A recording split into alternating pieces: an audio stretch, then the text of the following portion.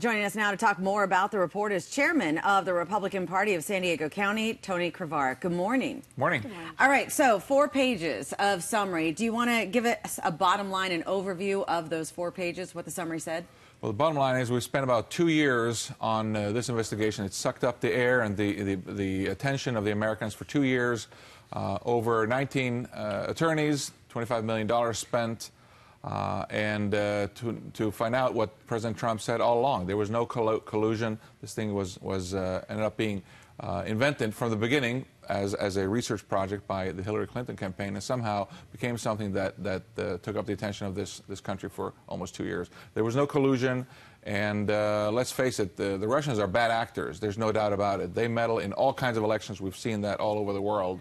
But to take that and create some excuse that this is why Hillary Clinton lost was ridiculous. I'm glad it's been discredited, and the Democrats at this point moved the goalposts at their own peril. It seems certainly that there was this focus that they were going to find, which they did find in the report, that there was indeed hacking of Hillary Clinton's emails by the Russians, and that the Russians were trying to give that information to the Trump campaign. But in the report it says very clearly the Trump campaign did not accept any of that information, did not want to get involved. So now it seems like it's gone from the collusion aspect to now, oh, well, there may or may not be any kind of obstruction of justice situation with the president. Weigh in on how you feel that the attention of the report has now been changed.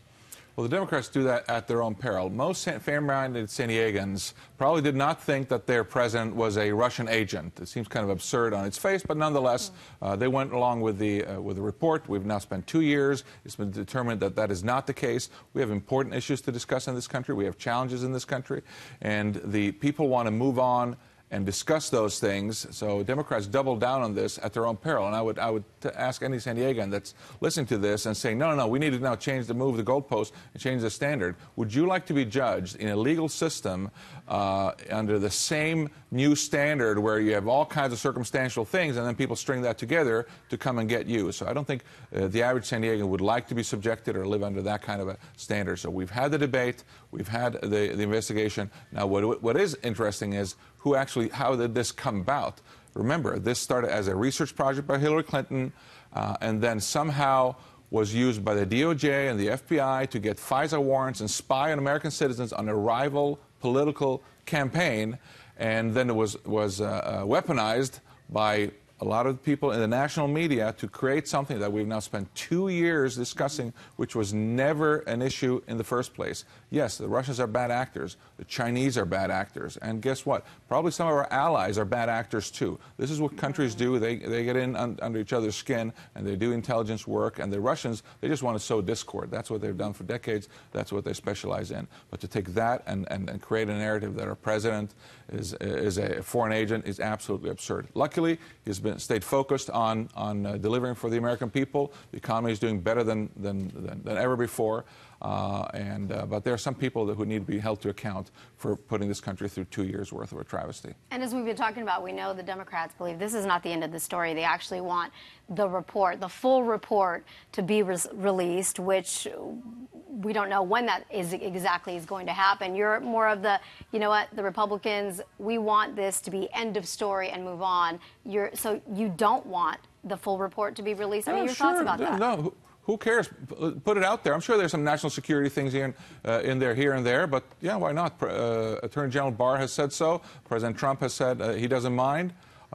Let's get it out there. I'd like to find out, as a matter of fact. I hope that it has in there who signed off on those FISA warrants. I hope it has in there how did this become a research project completely debunked into something that the DOJ and the FBI used at the highest levels to create a pretext for spying on American citizens, and now this whole thing has been discredited. So let's have it all out. Whatever's in there, I'm happy to have it out. I think every American agrees with that. Well, now there's some discussion to investigate the investigators, because as you just said, this started with a dirty dossier from Steele that, as they turns out, didn't have any factual evidence in it. So do you support investigating the investigators in this situation?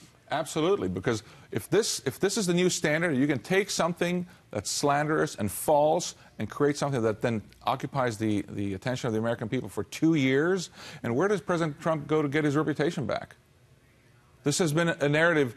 3 years ago, this was nothing, and all of a sudden this came out of this absurd accusation, and this is going to, I think this, looking back from our kids and grandkids, will look at this as a sad chapter. So we have to make sure that this doesn't happen to a future president. It has to be the FBI and the DOJ have to be nonpartisan, and unfortunately they were weaponized under President Obama. So let's make sure it doesn't happen again. The fallout from 22 months has certainly been interesting to see the people that actually were taken down, and it wasn't the focus of the investigation. So I think that's been very revealing. But what about just the general public? Well, I think, the general public, and let me ask you what your take is on this, because, Mueller's report, at least in part, stated that it did not exonerate him, yet the president saying the exact opposite. So many folks may be waking up this morning going, well, who do you believe? The president was exonerated. There was no Russia collusion. If people are talking about obstruction of justice, you can't obstruct. The president said all along there was no collusion. So the obstruction of justice is about whether he was allowed to fire James Comey. He was allowed to fire James Comey. James Comey was one of the culprits who weaponized this charge in the first place.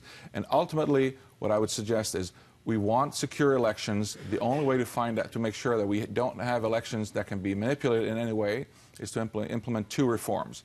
Number 1, to have in-person paper ballot voting like Sweden, and have voter ID like Mexico. Yeah. All right. Very key points there. Well, I think the discussion is nowhere near over yet. So days coming up, it's going to be very interesting to see as far as what's redacted and what people want to interpret. So no doubt we're going to want to have you back so we can talk more about this. Absolutely. All right. Thanks.